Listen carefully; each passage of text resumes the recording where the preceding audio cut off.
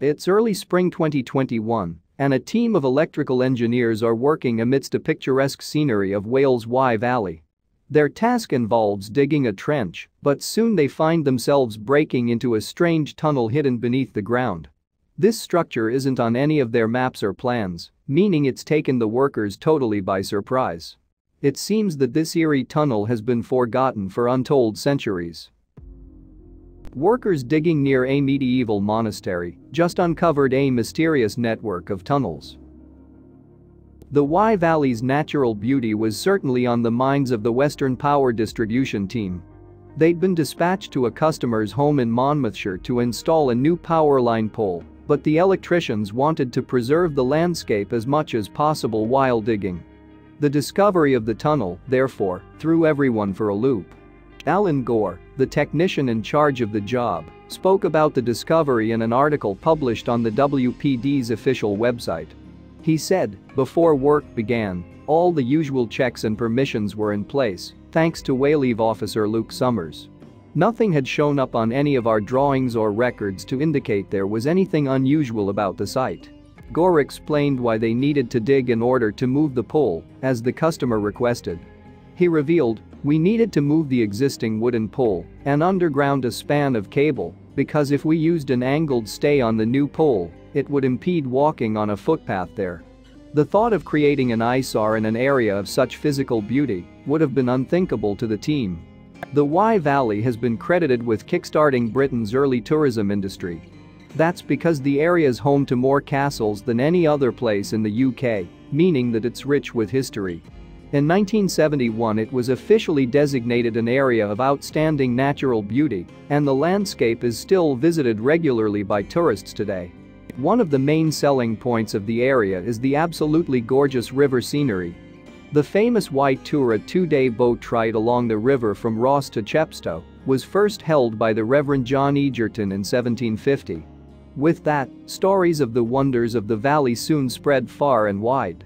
This increased profile naturally led to more visitors, and soon public tour boats were traveling up and down the river. And, of course, all these people needed boatmen and guides, as well as somewhere to stay the night. They also needed food and drink while they were in the area. The effort to satisfy these needs helped the tourism industry form. The Wye Valley landscape is made up of rolling hills and ancient forests, not to mention all the cliffs and gorges scattered around the place. The land in some parts has been formed into an interesting pattern, thanks to the ways that the region's natural resources have been exploited over the centuries. The valley hosts small communities amidst larger fields, with churches and monasteries also found in remote locations. On top of being an area rich in natural beauty, the Wye Valley was also among the first spots in Britain to industrialize. In the latter part of the 16th century, the valley's streams were used to run large water wheels. Copper, tin, and iron factories were formed, which made use of charcoal created with timber sourced in the area. Part of the Wye Valley, the Tintern Wire Works became the single biggest industrial business in Wales in 1600. Hundreds of individuals called this factory their workplace. The Wye River was actually what helped commerce boom here, as materials and goods could be easily transported up and down the waterway. Associated businesses such as shipbuilders and vessel repair enterprises therefore sprung up in the area, too. In the 1870s, the Wye Valley Railway became operational, leading to a new wave of tourism coming to the area. In the 1880s, then, Tintern Station welcomed thousands of tourists who wanted to visit the Tintern Abbey Monastery. Here, they hoped to watch the rising of the harvest moon through the building's famed rose window. Tintern Abbey is located close to the border separating Wales from England. The monastery's origins go as far back as 1131, though it's been in ruins for the better part of 500 years. In 1901, the site was designated as a monument of special significance to the nation of Wales and was purchased by the royal family. The abbey was created by Walter de Clare, the Lord of Chepstow.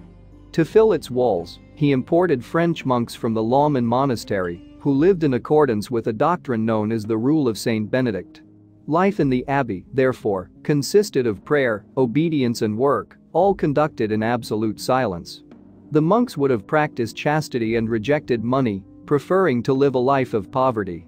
In the early 14th century, many Welsh monasteries were destroyed during the wars of Edward II.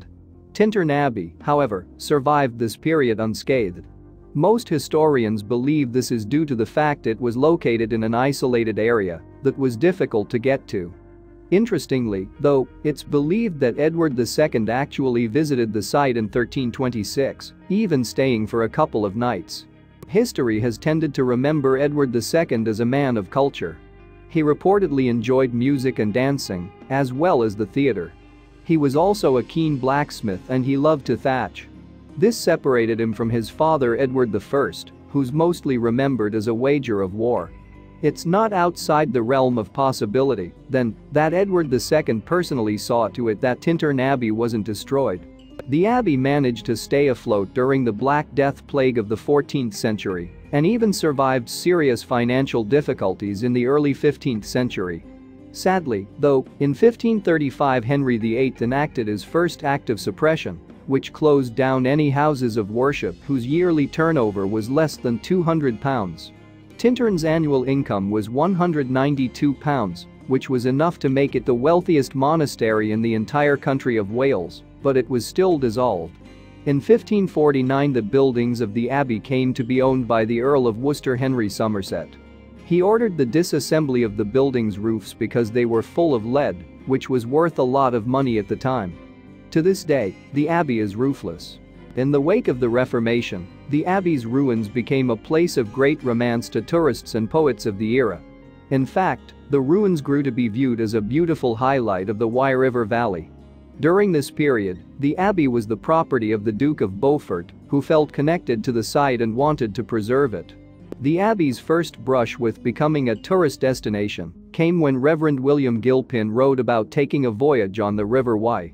He dubbed Tintern Abbey the most beautiful thing he saw on his journey, though he wasn't overly fond of it lying in ruin. He wrote, "A number of gable ends hurt the eye with their regularity and disgust it by the vulgarity of their shape." Then, in 1792, famed painter J.M.W. Turner arrived at the site. He was only 17 years old at the time. He drew some wonderful sketches while viewing the abbey, which became the basis for his famed 1795 watercolor painting Tintern Abbey. This was later displayed inside the London Royal Academy of Arts, where Turner studied. Perhaps the most famous poem associated with the abbey is William Wordsworth's lines "Compassed a few miles above Tintern Abbey, 13 July 1798. While the poet doesn't make mention of the abbey in the body of the piece, it's understood that it was inspired by a walking tour he took with his sister in the Wye Valley. The experience supposedly left him struck by the area's beauty. Returning to the modern day and the WPD team, Gore revealed, shortly after the excavation work began, the digging team made the extraordinary discovery of what they initially thought to be a cave. Naturally, the team ceased digging while a call was placed to Gore and Summers. They were needed at the site because it was their call on how the team should proceed. This find was a lot more intriguing than anything else that Gore had previously discovered while on the job. As he reflected, "I have been involved in other excavations where we have discovered old wells and cellars not shown on any plans, but nothing as exciting and impressive as this." Gore went on, "Further investigation revealed it was a man-made tunnel around 4 feet in height. The tunnel system was tucked away underneath a footpath, running parallel to the Angety Brook, and seemed to follow the brook's route along the valley. It may have been unknowingly walked on for centuries." Armed with the knowledge that the team had made a discovery of some potential historical significance, the team's manager Bradley Griffiths placed an important call.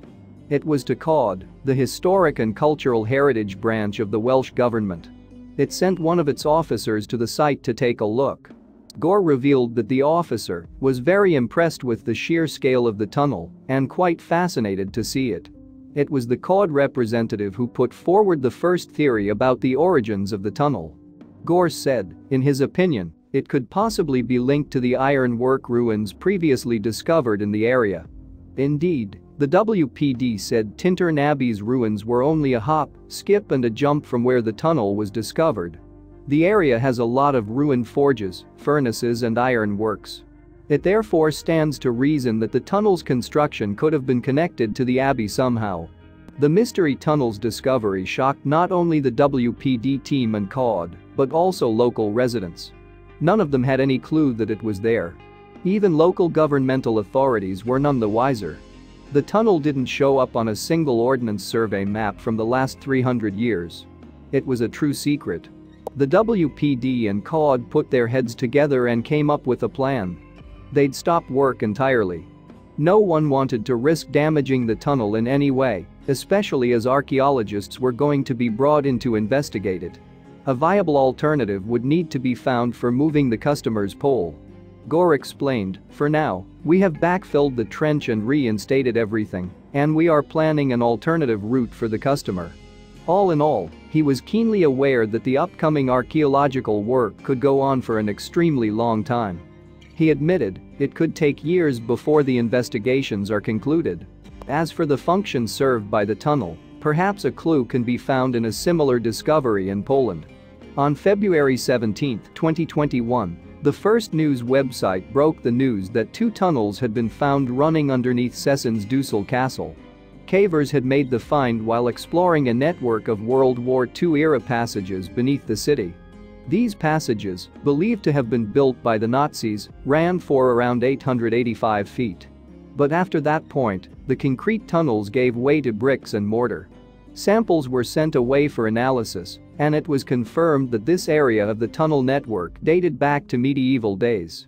The experts theorized that the medieval tunnels were built to create a drain for groundwater. Ashley Cowie, of the Ancient Origins website, wrote that the tunnel in the Wye Valley was perhaps built for the same reason. After all, the WPD's Alan Gore did reveal that the tunnel lines up with the Angety Brook body of water. Interestingly, the archaeologist James Wright also posited a theory on the official website for his consultancy company Treskel Heritage. In an intriguing turn of events, he took umbrage with the discovery being labeled as a secret medieval tunnel in the media. To him, the answer to the tunnel's origin was likely much more prosaic. Wright noted that 2 old corn grinding mills lie immediately east of the area where WPD were working. The Chapel Wire Mill and the Middle Tongs Mill were active in the 1700s and early 1800s. An 1821 inventory claimed there were 2 water wheels at the mills, but scholars could never say how water reached the wheels. Wright couldn't be certain that these tunnels were used to get water to those mills, but he felt it was a far more likely explanation than the tunnels being related to Tintern Abbey. He claimed the monastery is actually more than 3,000 feet away from the tunnel discovery, contradicting what the WPD said. With that in mind, why would monks choose to get their water from such a long distance away? Some observers have suggested that the passageway wasn't used for ferrying water, but was rather part of a network of escape tunnels. Again, though, Wright picked holes in this theory. For one thing, he wondered why a group of Cistercian monks in such a remote location would ever need a secret tunnel. Piggybacking on this idea, Wright asked how the construction of the tunnel would have been concealed by the monks. He also didn't know how they would have kept the tunnel dry and ventilated, nor how they would have kept up its regular maintenance. If anything, Wright believed it would have been an impossibly physically demanding task for the monks. In the end, perhaps the reason the discovery was labeled as a secret medieval tunnel is simply because that sounds more fascinating to people. It's fun to imagine elaborate explanations for these secret subterranean areas, filling them with spooky history and folklore. But, in reality, the truth is probably much more realistic. Perhaps Anthony Clayton said it best in his book Secret Tunnels of England. He acknowledged that tunnel discoveries sparked the imagination into storytelling. But these are more often than not fanciful misinterpretations of shallow mines, sewers, drainage tunnels, underground conduits or closely adjacent undercrofts and cellars with vaults and arches. Thanks for watching, and don't forget to like and subscribe.